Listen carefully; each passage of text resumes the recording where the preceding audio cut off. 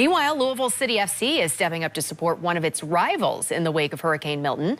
Ahead on Saturday's game against the Tampa Bay Rowdies, the club is launching a Relief for the Rowdies fundraiser. The Tampa Bay squad evacuated from St. Pete to Fort Lauderdale and will travel from there to Louisville for this weekend's match.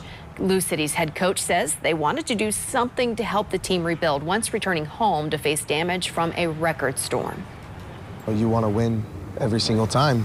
But I think this would be a win for everybody if we can do as much as we can as a community to come together and raise as much money as we can to help them out. Yeah, I think this will go a long way to help them get back on their feet and start moving forward now after these storms.